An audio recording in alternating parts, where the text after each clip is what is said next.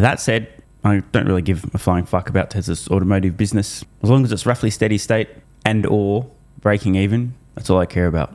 The reason is because I'm focused on AI, autonomy, Optimus, and how quickly Tesla is able to scale both of these colossal opportunities. 15 years ago, as Amazon Web Services is about to change the game, go for it. We're going to show some video of the Optimus robot, but it's not all fun and games when it comes to this robot, because you say production of this robot could actually be negatively impacted by these rare earth restrictions. Talk to me about that.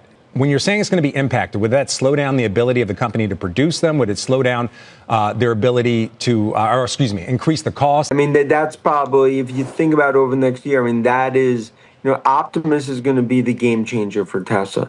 I don't think that this is going to in any way change the mass volume for 2026, but could it delay things? Yeah.